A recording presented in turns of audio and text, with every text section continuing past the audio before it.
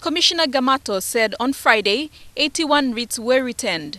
Yesterday, 19 writs were returned, and today, 5 writs would have been returned to the head of state.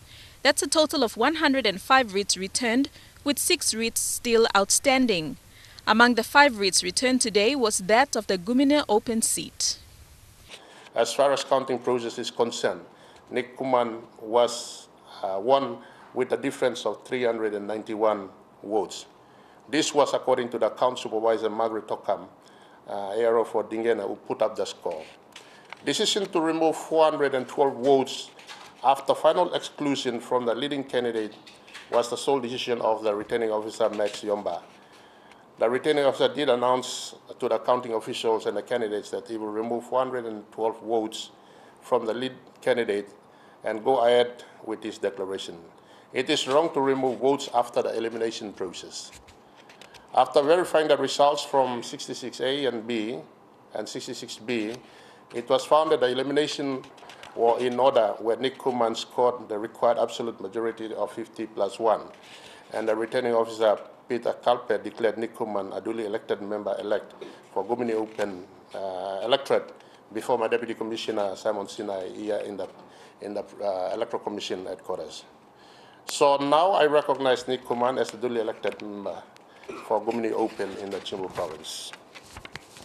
Mr. Gamato also explained the situation with the Southern Highlands provincial seat. I refuse to declare William Powie on the basis that Powie did not achieve the absolute majority +1 as required under the LPV system. While at the same time, I recognize that Southern Highlands provincial seat has gone through some law and order issues, including killing and threats on the lives of people, including the threat on the life of the provincial returning officer, Jacob Kurap.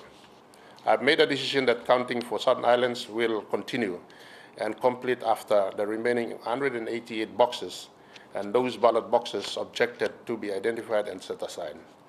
As such, I have not recognized William Powie as the duly elected member for Southern Islands, simply because the counting process has not been completed. Commissioner Gamato said security would be beefed up in the Southern Highlands province to ensure counting and declaration will be completed without any more hiccups. Mr. Gamato admitted that the major challenges of these elections were the issues with the common roll and the scrutiny process of the elections. Deli Waigeno, National, EMTV News.